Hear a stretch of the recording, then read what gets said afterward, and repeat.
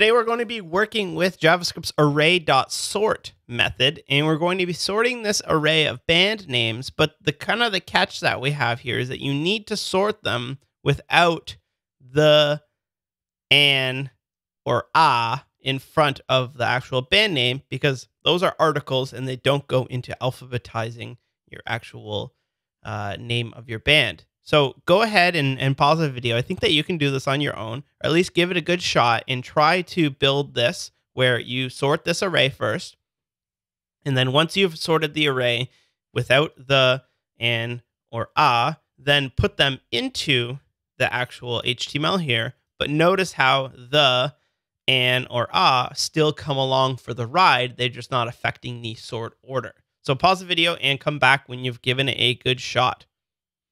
Welcome back. So here I am. I'm going to first make a sorted bands variable, and we'll take the bands and we are going to sort it. Now we know that sort will take a function name that gives us A and B. And what is A? A is going to be the first thing that it passes us. B is going to be the second. It's sort of like it gives you two apples in either hand, and you're like, which one is bigger? And then the bigger one you move to the top, and the other one you move to the bottom, or the one that comes earlier in the alphabet you move to the top, and the other one you put in the bottom. And then you toss the bigger one and you get another apple in your hand, and you've got that first apple from the first bunch and then the second apple from the second bunch, and you say, which one's bigger? And you just keep doing that over and over and over again until you have a sorted list. That's why it always gives you two things. So normally what we do is we say if A is greater than B, and we can just do this, even though they're not numbers, it's still going to work with strings because they're alphabetical. So if A is bigger than B, then we will return 1, else we are going to return -1. And let's just console log the sorted bands. Let's see what we've got here. So we've got our data, and it is alphabetizing it, but it is basing it off of a and the. So what we need to do is go up here and create a new function that I like to call strip. And it's going to take in the band name. And then from there, we are going to return the band name, but we are going to replace the word the or a or an. So one way that we could replace all three in one go is to use a regular expression. And we can say when it starts with, that's what the caret is for. And I'm by no means a regular expression expert. If you know anything about regex, you probably find a better way to do this. But the way that I've done it is you can say the, or an, and you want to make that insensitive. So it's going to match like an or an.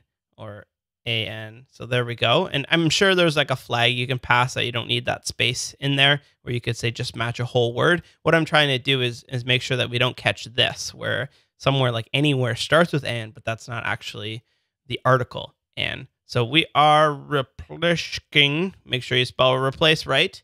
And we are going to be replacing that with nothing. And then we'll just call trim on the end there, just in case we have any spaces. So if after it, good. Then what we could do, let's see if that works actually. So if I call that strip function from the console, say an old dog, it returns you old dog. If you an old dog, Arnold dog, it won't do it. The old dog will give you old dog. Good. So that function is working. Now what we can do is we simply just change our if statement to say strip and strip. And notice how we are only using strip in the if statement, and we're not actually going to be modifying this data. So the data that we use to decide where it goes is not necessarily the data that is going to be in the array. So we're using strip. Now let's see where we're at. Good. Anywhere but here. The bled counterparts, the devil wears Prada. Good. So now it's totally ignoring it. We can like make this a lot easier here. So first of all, what we could do, we could simply just make it return strip A is greater than strip B. If that is true, we return 1. Otherwise, we return -1. So we're just using a ternary operator there. Still works good. We can make this an arrow function. Good, still works. And now you see my editor's yelling at me because it's if the only thing you're doing in a function is returning something, you can use the implicit return. So I'm going to take off that bracket in the semicolon. I take off this bracket and I put it on its own on the same line. I'm going to remove the return keyword, and that's doing the exact same thing, just in one hot line. There we go, working good. So we have the bands.sort, and now we will go ahead and grab our bands, which is here. Say document.query selector pound bands dot inner HTML equals. We'll take our sorted bands and we are going to loop over each of them. So we'll use map, and from that map we will return the band, but the band in a list item, and then we will join it all in one go. So what does that do? It takes the element and sets the inner HTML to B, and we could put this on its own line, sorted bands, but we want to map over each of those, and then that's going to return an array, so we want to join it. See where we're at.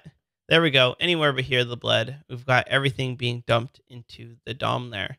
Let me show you real quick. If I take that join off, you'll notice that we get these commas showing up here. And that's because what happens is we have this sorted bands array, which is everything. And if you were to call .toString on it, then that's exactly what the DOM will do. When you try to set something to inner HTML that is not a string, like an array, then it will just call .toString on it. And by default, it's going to put a comma in between each one. So we need to put that .join on the end. So that will join it into one big string rather than a bunch of strings with a comma in between. So let's double check that. Working great. Hopefully you enjoyed that. I will see you tomorrow.